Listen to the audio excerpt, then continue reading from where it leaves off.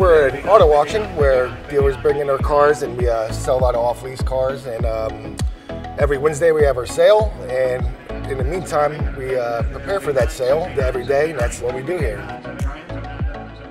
What's unique about our job too is everybody at the auction has a hand in selling each car. So indirectly or directly, everybody contributes to the process of pretty much every car that sells here.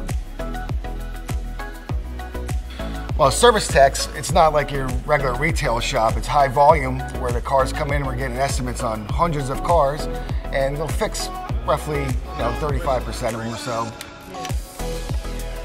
And we can do anything from replacing engines to an oil change or whatever the customer needs. You need to be on top of their game, moving the cars up there, moving the cars out of there, putting them into the system, giving the correct estimate for our customers to feel comfortable in fixing the cars. We work on whatever comes through the door, from a dealer consignment to our fleet lease cars and our manufacturer accounts. It can be something that's towed in or highline. I just had a car in this morning with 1,100 miles, so it's basically a brand new off-lease car.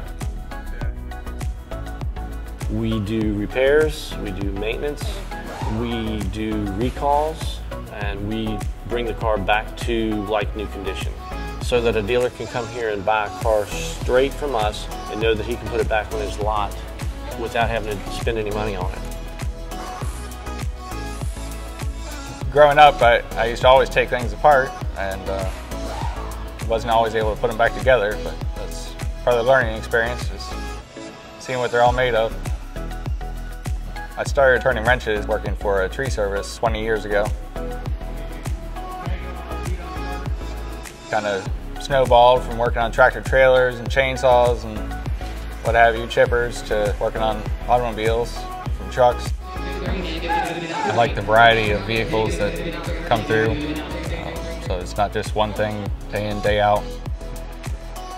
I would say this is a pretty unique experience working at an auction, especially with all the people that I work with in the shop. It's a great group.